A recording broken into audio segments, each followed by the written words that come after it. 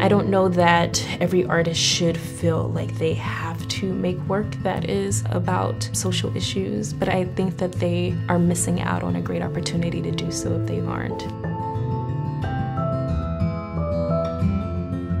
My name is Tatyana Fazlalizadeh, and I am an artist based in Brooklyn, New York. I want to be known as an artist who creates work that is of use to people who are marginalized. I want to make work for our society to move it to be a better place. I begin with an issue that I want to tackle. I want to talk about street harassment. Where would it make the biggest impact? I decided to do a street art series about it because I didn't want it to be this sort of isolated image that you had to go to see. People are not expecting to walk down the street and turn a corner and see an image of a woman saying to you, "Do not harass me." When you create an art piece about street harassment in the environment where it is happening, then that's opening up an entirely new dialogue.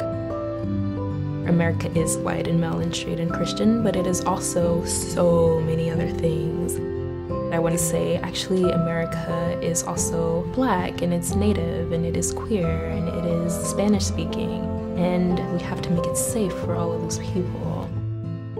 I'm just trying to take advantage of having the privilege to create art for a living and to do something good with that, to do something that is meaningful to other people.